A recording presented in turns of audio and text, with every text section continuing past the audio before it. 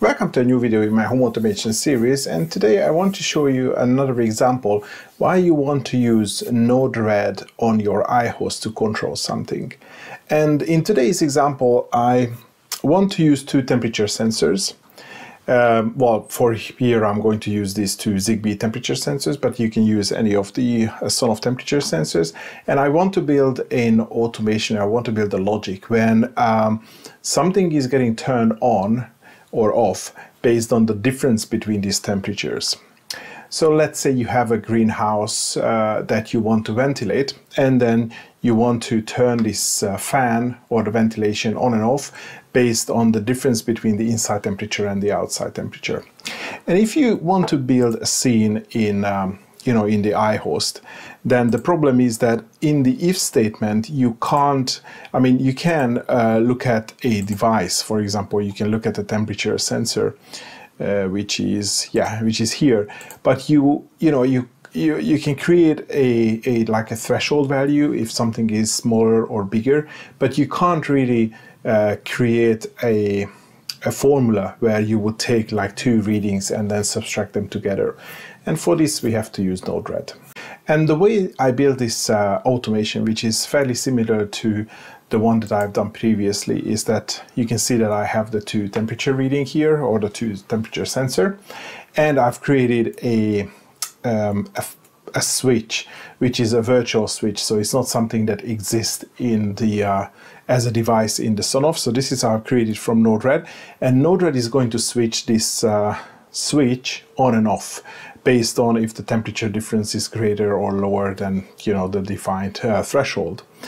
And the reason I've done that, because then now you can create an automation to say that, let's say, if my smart device, which is the, well, I just called it fan switch, but you can give it a different name as well.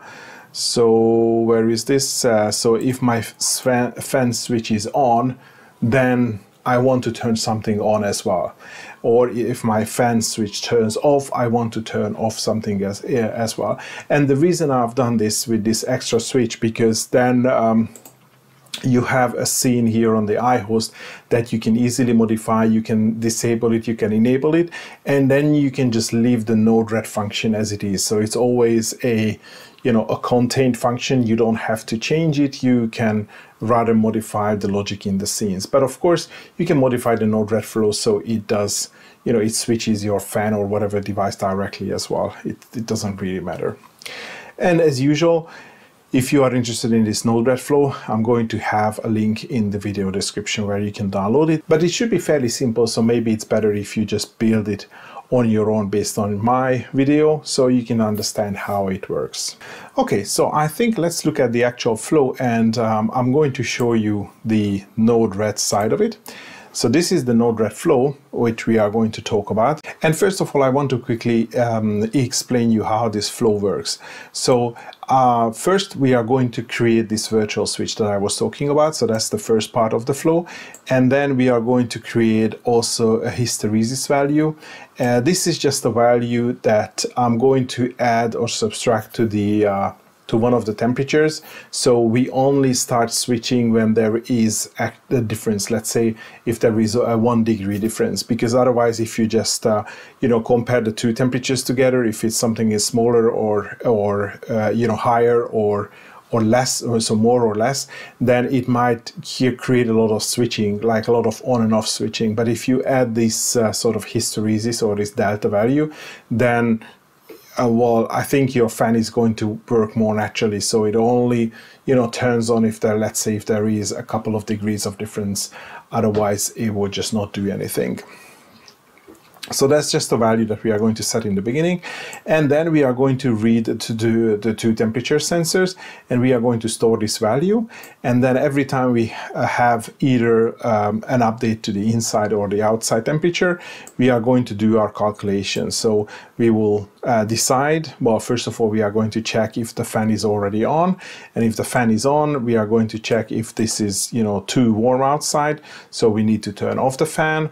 Or if the fan is off, we we are going to check if it's too warm inside, so then the fan needs to be turned on. So we just turn the fan on and off, and whenever we turn the fan off, we also get the actual fan state back that also we are going to use here. And in this flow, I wanted to use some, very basic nodes. I didn't want to write any JavaScript code in a function node, so probably it's going to be easier for you to understand, and then just change the way it works just to better suit your needs and fine tune to your requirements.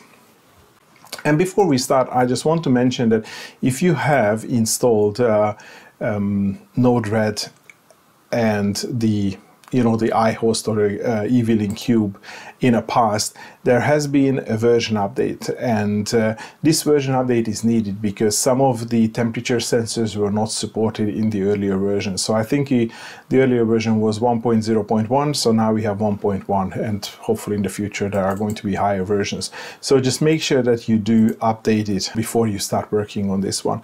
And of course I have a whole separate video how you install Node-RED and these components on the iHost, so if you don't know how to do that, you should watch that video first, which is going to be in the video description. Let's look at how the flow works in detail. So first we have an inject node which executes on startup, and that's going to create our new fan switch. And here all you have to do is you have to give it a name, so you can just rename it to, I don't know, fan or ventilation trigger, or ventilation enabler, something like that. You have to provide a unique ID, and you can just type any number, or you can use this uuidgenerator.net, and it's going to give you a unique ID. And the rest of it should be like this. So it's a switch, it's the capabilities is device status, and then you can fill out the rest. This manufacturer model firmware version is not really important. You can just put anything that you want here, and then you need the service IP. That's going to be the IP of your iHost, and then you can leave the additional info and the device initial state as empty objects, so empty curly brackets. So that is going to create your switch, and when you execute it for the first time, you will see that this fan switch will get created. So that's this will just appear here as a new device. And next we are going to create this hysteresis value. So I use the value of 1. So you just put the whatever value, so that's the temperature difference, and then it gets stored in a flow variable. So we just stored it in a variable so we can use it later. And then next we need to read the two sensors that we are going to use, temperature sensors. So for that I'm using this node which is called event state, and the server is going to be your iHost, and the device is going to be, whatever device that you need. So you can see that I have two temperature sensors. So one of them is the old Zigbee temperature sensor, and this one is the new Zigbee temperature sensor. Well, I mean, it's a temperature sensor, but as you can see, you can use the TH Elite, or I think I have an old TH10 as well somewhere. It should be somewhere here in the list. And oops. And for each of them, what we're really interested about is the temperature. So yeah, that's the temperature. And for the other one, it's going to be just a new temperature sensor. And again, we are going to use the temperature. And these two nodes return a JSON, but it's returned as a string. So we need this JSON node to convert it. And then again, as I said, we are going to store these values. And I'm just going to enable these debug nodes so we can see how it looks like. And these temperature sensors, these sensors are going to send the temperature in the message.payload.temperature. Don't ask me why they have created this complicated structure, but that's how Sonoff created the data model, so we just have to use it. So that's not something that you need to change. What you can change is what's going to be the name of the variable that we are going to use. So let's say my old temperature sensor is my outside temperature, and my new temperature sensor is my inside temperature. So you can see the other one gets saved in the inside value, and again the value that comes from the sensor is in message.payload.temperature. Do we have a... No, we don't have any live data yet. Oh, no, we do. So you can see I also have it in the debug. So you can see that that's the data which comes from one of the temperature sensor. By the way, each of them send the same structure. So you can see it has an endpoint, which has stuff that we don't care about. It has a payload, and under it there is a temperature, and there is a temperature, and it says 25.1. So that's the value that we are going to save. And if you go into the context data, and if you go here, you can see the two temperatures. So inside temperature and the outside temperature, we have the hysteresis, and we also have this fan state, which is coming from here. So here I'm getting the on-off action or the on-off state of my fan switch, and again converting it to JSON and saving it in the fan state, so which is in message.payload.payload.power.power state. So that contains on and off depending on whether this is on or off. So these are all the states and everything that we, the temperature values and the states that we store. And now whenever we get either an update on the outside or the inside temperature, I created these two wires that go to this switch, and these basically just say what is my current fan state. So is the fan on, or otherwise let's say off, and then we are going to look at the temperatures and decide whether the fan needs to be turned off or on, depending on whether it's on or off. So if the fan is on, then that's the flow that we need to follow, and then we need to check whether the it's too warm outside. Because if it's too warm outside, let's say if it's like a greenhouse and we only want the cool air to be circulated into the greenhouse, then we need to turn the fan off. So what I did, I created this switch node, which is running an expression, and this expression says flow context outside is greater than the flow context inside. So basically what it does, it checks whether the outside value is greater than the inside value. And if this is true, then that's the only case it's going to forward the message. So if the fan is on and my outside temperature is warmer than the inside temperature, then I want to turn off the fan. So you can see that turn off the fan and off. But if it's not, if the fan is off, then we need to check if the outside temperature is colder. So let's say I'm going to check the inside temperature and I'm going to add the hysteresis, and if it's greater than the outside temperature, then we start the fan. And I decided to add this hysteresis only to this condition. You can give it, put it to both of the conditions. It really depends on you. I just wanted to give you this concept that you, instead of just comparing the two temperatures, you also add a little bit of delta value. Otherwise, as I said, your fan may just keep turning on and off too frequently. So if, let's say the temperature is 25 degrees inside, it's only going to turn off if the inside temperature is 1 degree higher than the outside temperature. Because otherwise, let's say the temperatures are very close, so it doesn't worth running the fan. And again, on this expression, so whenever you want to use any of these flow variables, then you just put $flow context, and in brackets and double quotes you give the name of your variable, and these are the names that we have defined here. So flow.something, which is here, and then you refer to these as flow context, brackets, double quotes, and the name. And actually, I'm not sure if it's case sensitive, just so you make sure that you use the same case. So, and if it's too warm inside, then we are going to turn the fan on. So again, on the iHost, we are going to operate a switch, which is the fan switch, and we are going to turn it on. And of course, in order to use this control device node, and in order to be able to select the fan switch, you have to make sure that this part of the flow is created and it's deployed, because that's the only time when it's actually going to create this fan switch. And that's it. So temperatures are coming in, temperatures are getting stored, and then it evaluates the fan, the current fan state, and based on that, it's going to check whether the conditions to turn the fan either on and off are true, and then it's going to turn the fan on and off. And as I said, this is only going to execute, so this part of the flow is only going to execute when a reading is received, and these Zigbee sensors usually only send readings when the temperature changes by, I think, like 0.5 degrees or something like that. So it's not going to be, you know, constantly switching on and off anyway, but with the hysteresis, I think it's going to be more like a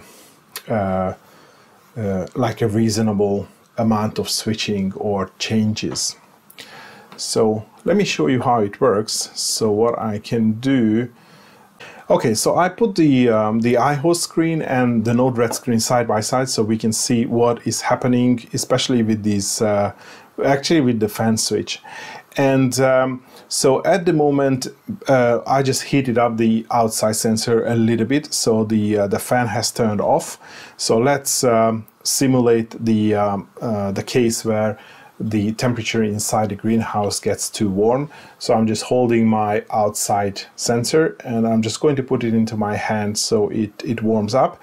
And by the way, if you want to see how this refreshes, then you have to, you know, click on this refresh button from time to time, but we can see the temperatures here as well. So this is my new sensor and I'm expecting these temperature value to rise. And then if we are going to see the 1 degree difference, then the fan should turn on. And I almost missed this. So now what you can see that the inside temperature is 27 degrees and the outside temperature is 26. And then what we said is that if the inside temperature +1 is greater than the outside temperature, then the fan turns on. And actually now I realize that maybe I should have added the +1 hysteresis to the other conditions, but again, well, this is just an example, so you can change it the way you want it. So now this sensor now is pretty warm. Actually, it's going up even more. So now the fan is just going to be turned on all the time, because then now this condition, that is too warm inside, that condition is already true. So now the execution is going to check the condition when it's getting too warm outside to turn off the fan. So what I'm going to do is I'm going to take the other sensor, I'm going to put in my hand again, and we want to warm this temperature reading. So now we just have to wait for probably about a minute for this to heat up. Of course, the other one should really cool down, but again, that's going to take some time as well. And here in this example, I'm using the temperature, but of course you can use the humidity as well. Well, especially with these readings, which has temperature and humidity. And of course, if you would want to do this, then for these you have to check change the temperature to humidity, and also in these